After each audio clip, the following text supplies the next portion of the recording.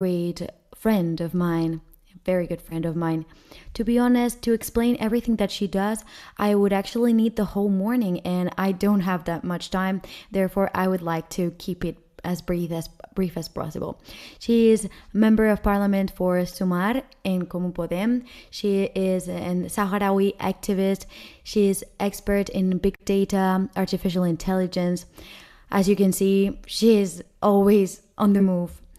So, Tesh Sidi, a big round of applause. Thank you.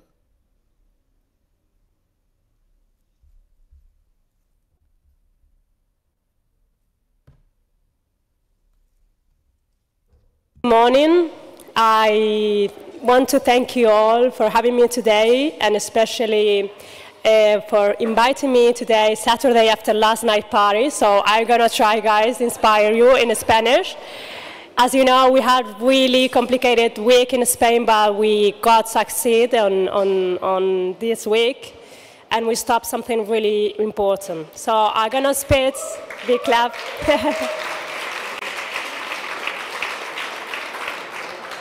So I'm gonna do it in Spanish, if you don't mind.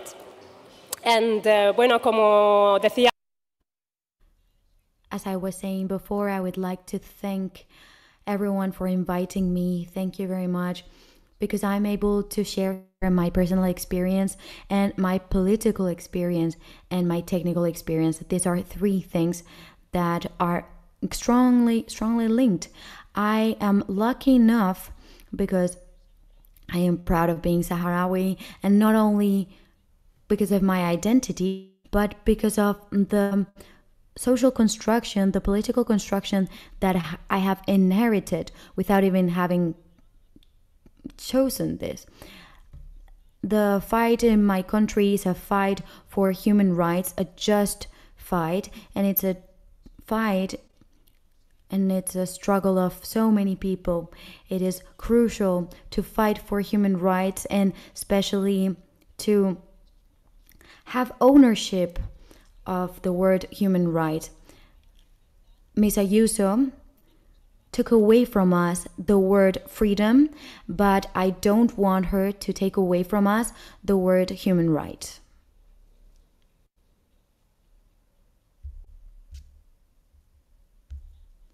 I arrived in Spain at the beginning of the 2000, and I stayed here in 2007 afterwards, and I was lucky enough to see the two parts of Spain. I didn't understand Spanish at first, and I remember Zapatero, I remember Rajoy, I remember this Spain of two men that were speaking with each other, a country that wasn't diverse and that didn't have this plural identity, this collective identity, this Spain of Zapatero, of Rajoy, of economic cuts. And then the movement of the 15M arrived, and of course the people that started the 15M might say that I'm describing it wrongly, but this was a huge movement that brought to the agenda the points that can be changed throughout progressive politics, but they also showed that feminism is possible. This is something which we have to be extremely proud of, because this agenda has reflected the strength that women have. But there was a lack of some certain points in this agenda that we will be able to achieve in these elections. Last elections, we were able to speak about rights, about all the rights that were gained by everyone and for everyone. But let's remember that we cannot advance in politics without working in the collective level for everyone. We can work in some coalition projects in which debate and diversity of politics has a place in this atmosphere, and a big round of applause. Why not? Of course. And last elections, we had this non-racist policy, and this is a big important part of our policies, because migrants are not numbers. We're not data. We're one more. We're citizens. This is a vital agenda that shows that we cannot advance in international policies as long as we stick to our ID card. And I spent 24 years in the country with Spanish parents, and I can assure you that the drama that I had to go through to do all the paperwork is basically nonsense, taking into account the responsibility that we have with human rights in our party. Therefore, I think it's crucial to be empathic. I just don't want to remember that I'm a refugee unless I have to fight for the last croqueta, of course. But it's important to speak to each other in the same way as equals. And it's important for migrants not to speak also about non-racist policies, but it's important for us to give priority to the cross-cutting issues, to feminism, to anti-racist policies. And in that moment in which we speak about these subjects, we will be advancing as society. Thank you very much. Thank you. Thank you. And here is where I would like to point out the importance of Tuiza in my language, in which different women in my village, in my country, in the Sahrawi culture, gather together to create something new. And all the progressive politicians that are here, Sumar and Comú, the Green parties, this is our vision, the progressiveness. We have to keep on overcoming challenges, go above the different borders, because it's important to understand cross-cutting advances that we are living. Therefore, in the next elections, we just not have to speak about non-racist policies, but we have to fight in the tech side of the story. We have to lead the digital transformation, giving importance to it and protecting the citizens, because the welfare state of the earth that we're living cannot be understood in the future without democratic side of the story and approach. Ms. Ayuso and other coalitions are these far-right coalitions will use this argument to polarize the society and young people.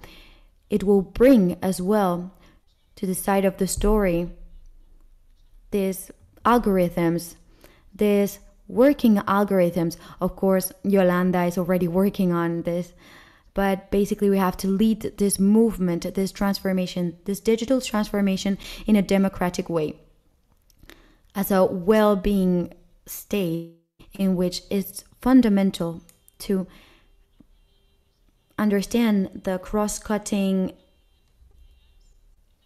borders.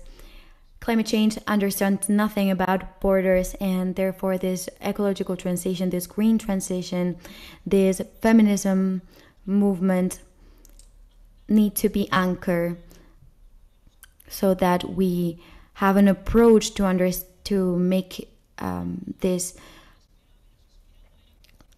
possible for the citizens to understand it, to make it approachable. Thank you so much. I know it's not easy listening to these ideas first thing in the morning, but thank you very much. I will be available for anyone that wants to speak to me. Thank you.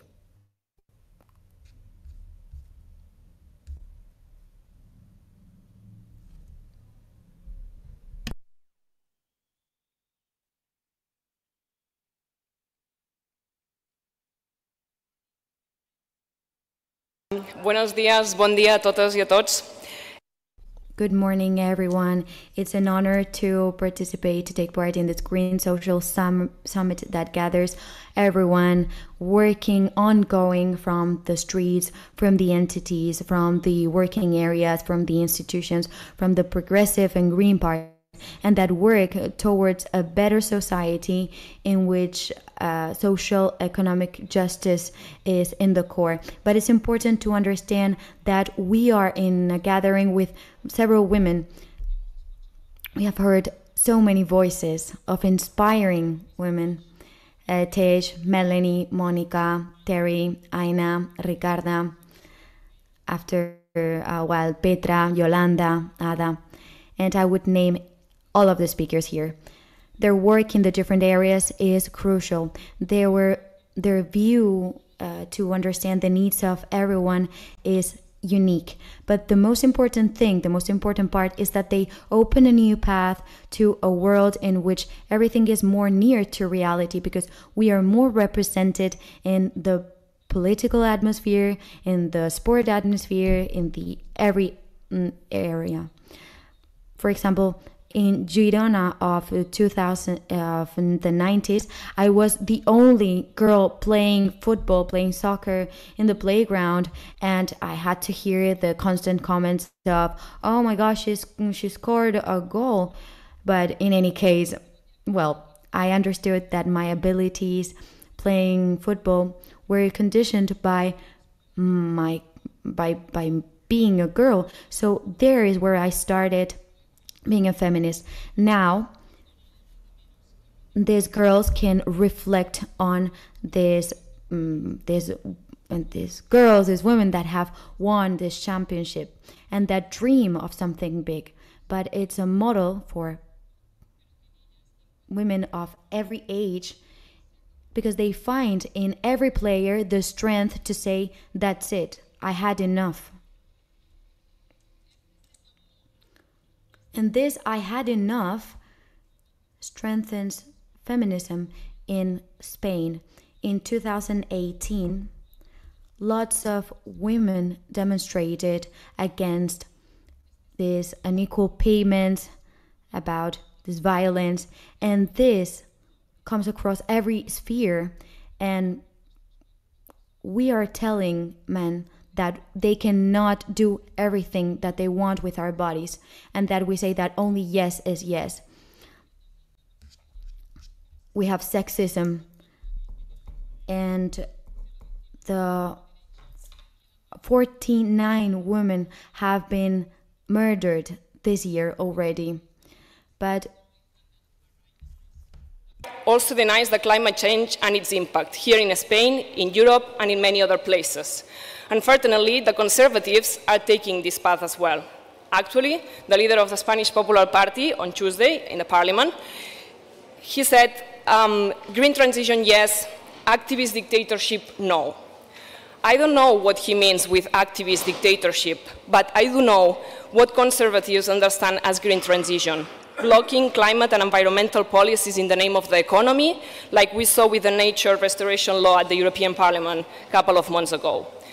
This is their so-called green transition, and this is why Greens and progressive forces are telling them, don't mess with the Green Deal, a project that Greens have proposed since 2008 and that has been the tool to face one of the most complex crises humanity has ever faced, the climate emergency.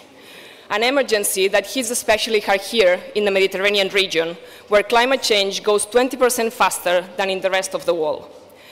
Climate crisis and social crisis are the two sides of the same coin. This is why we need a just green transition. The political solutions to the increase in the cost of living, inflation, housing, shopping basket, precarious salaries, inequalities, relate to the solutions to save this planet. The redistribution of income and capital is the way to pollute less. If we design every economic policy as a climate policy, and every climate policy as a social policy, we will succeed. If we put people and planetary boundaries at the center of the policy, we will get ahead. This is what Sumar aims as part of the future progressive government here in Spain, and this is what we need to claim as green progressive forces in the next EU elections. The next 5 years are going to be decisive. Never before, the political decisions to be taken in such a short time would have an impact for such a long time. It's not only about stopping the attack to democracy or the rule of law and building a stronger European Union. It is also about achieving a continent of peace, solidarity and prosperity for all. This prosperity for all means more economic justice, more social justice, more climate justice. And we know how to do it. We are governing in many municipalities, in many regions, in some national governments. We are able to design public policies that improve the quality of life of people, to fight against energy poverty while guiding energy autonomy, to decarbonize the mobility while making it affordable for all to move around, to green the industry while requalifying the workers. We know how to lead a just green transition where no one is left behind, and we are proving it. But proving that we can do it, and very well actually, is not enough to build a progressive majority. It's not enough to convince the million of citizens that will vote in the European elections. To do so, we need to stand for the ones that only us, green progressive forces, are listening to. Scientists who are proving with data that is now or never. Climate activists who are shouting our world is on fire. Workers who claim better salaries. Young people who want to have access to housing. The LGBT community who want to be who they are without fear. Women who don't want to be exposed to gender-based violence. Migrants and refugees who are seeking a dignified life. If it is not us, who will stand for them? We need to build alliances with trade unions, civil society organizations, activists to face the upcoming challenges and also to stop this reactionary wave of the far right. During the Spanish election campaign in July, we looked into the eyes of the far right and we told them that we were not afraid from them. Also, during the Spanish election campaign, we looked into the eyes of the younger generation and we told them that we would work our asses off to build a future that shines bright. So we are ready, we just need to go to work. So let's go, and many thanks.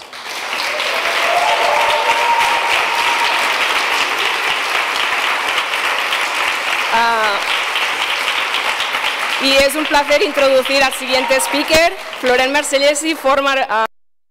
And it's a pleasure to introduce the next speaker, Florent Marcellesi, co-chair of Verdes Equo.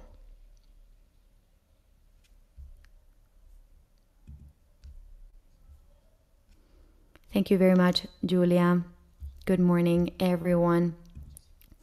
I am very glad to be sharing with you this space, this Green Social Summit. I am glad because I am certain that this family is growing. This family is growing, and it's a growing family of people that understand that climate justice and social justice come hand in hand. This family is growing, a family of people that never loses hope. A big world in we are planting the different seeds when we have the wind in favor, but also when we have the wind in counter. And there are different winds. I was born in April 1979, and Margaret Thatcher entered the government after a while. The icon, the first prime minister, British prime minister, that was really the worst that the public sphere could know. Environment, working class.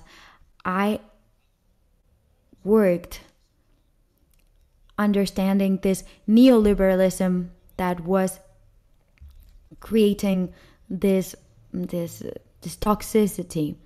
There's no alternative, we were told, but I was lucky enough to find a political family, a green family that was never conform with this mantra, that always taught us that we can look over and beyond, that allowed us to understand that we can change the world, that we can understand that for a changing world, we have to be tender, but we have to be hard as well. Some years ago, I accepted this role, I accepted this family, and I started going to different parts of Spain, traveling Spain, and giving speeches about something that was not very popular at the moment. It was state-of-the-art, a groundbreaking idea that was fundamental. I spoke about the ecological challenges, about the economic problems, reduce the working hour, reduce this working hours so that we could live better now and in the future. And to this regard, in that time, I took very seriously what people were saying. I had to be hard. Well, people said that we had to work 21 hours a week, so they said. But nowadays, I am really proud of seeing how we have been able to gather together and transform Spain in a state-of-the-art country that reduces working hours. This is the core of the program of Sumar. In order for us to live better now and in the future, we have achieved this. And not only this, I hope that this is the cornerstone of our future government, because this government is a government that cannot conform by consolidating old success. We need to advance in rights, and this is what we will be able to achieve with Sumar and with all the parties here. Let's fight for a progressive and green future. But of course, when I was deputy in the past, I went to Brussels with a new idea, with an idea nourished by all my colleagues. And we understood that economic growth has nothing to do with the solution. It is actually part of the problem.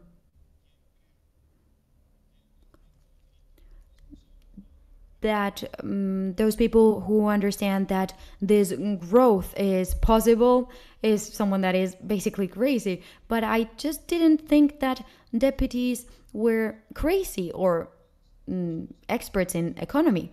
Therefore, we understood how this growth could be done. And therefore, we spoke in Europe, in Brussels, about a better Europe. And then we had a new encounter some months ago, and we gathered in the Parliament, in the European Parliament, in the plenary session, with the President of the European Commission and with thousands and thousands of activists that fight for sustainability, because the Greens are leading the debates of the future. And this is what the Greens are doing. Creating the future. Because I believe that, as Nelson Mandela said, everything seems impossible until it's done, until it's possible, basically. And we are working, the different parties are working, because we are experts in making the impossible possible. And we are the Mandela, we are the anti-Thatcher. And this is something that comes close to my heart, something that makes me feel useful.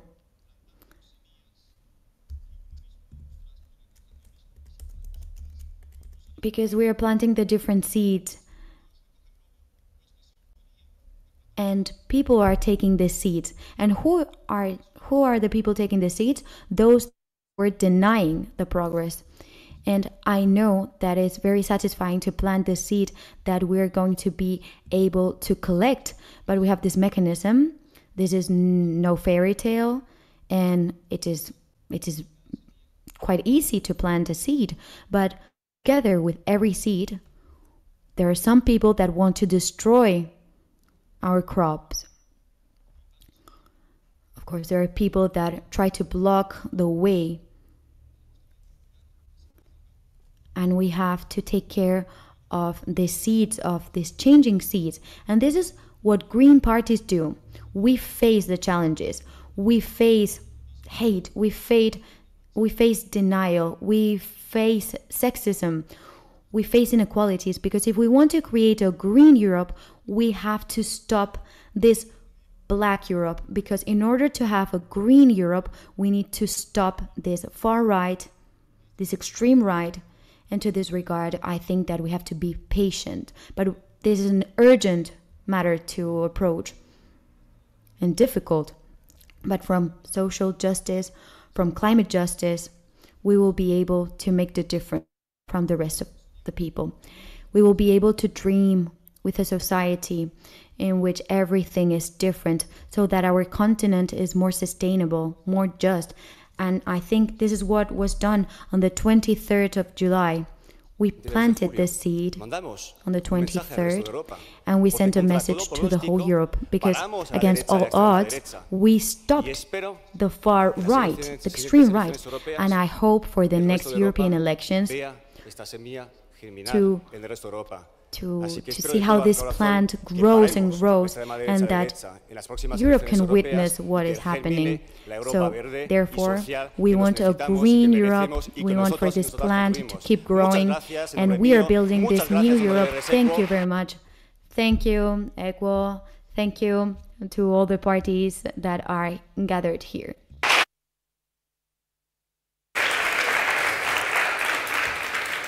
Muchísimas gracias, Tesh, Júlia y Florent, por esta bienvenida. Yo creo que podíamos Thank you very much. I think this is a great and energetic start. So, thank you very much. Our next speaker really wanted to be here, but